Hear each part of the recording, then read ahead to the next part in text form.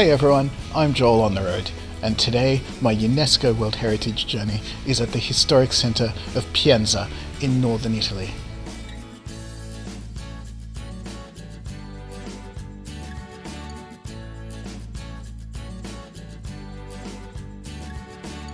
So this is the town of Pienza in Tuscany in northern Italy.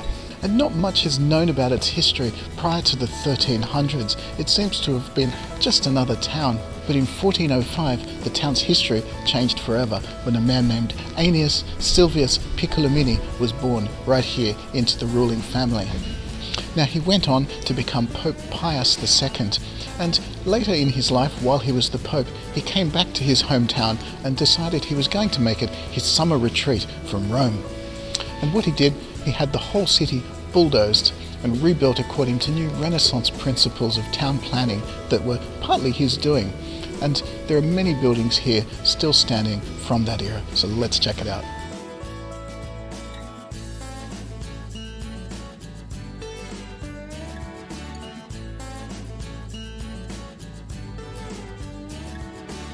So this is the cathedral here in Pienza, and it's sitting right on the main square. And of course it is one of the buildings constructed by Pope Pius II. And it's actually probably the smallest cathedral I think I've ever seen. And you can see as well that it's got the Pope's symbols both above the main door and right at the top of the facade as well. Now the other cool thing about the facade is that it's actually one of the earliest Renaissance cathedrals anywhere in the world.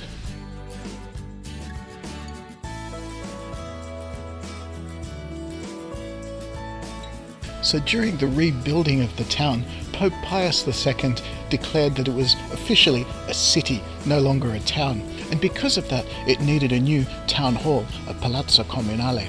And that's the building you can see behind me. What's also interesting is that not only did he declare it a town, he also renamed it after himself, Pius Pienza. Prior to this, it was actually known as Consiglione.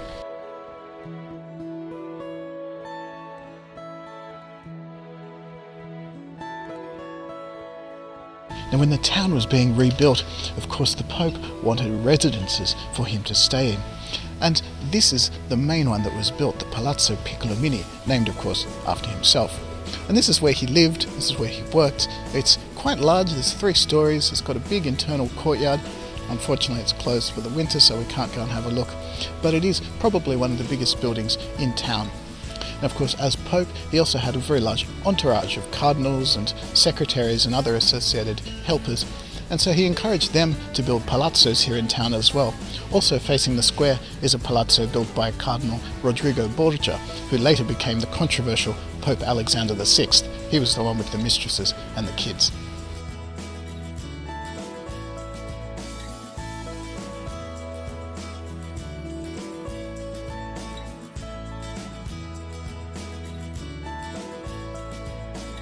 So you might be thinking, going back to your hometown and just bulldozing everything so you can build palaces for your rich friends isn't the nicest thing you could do.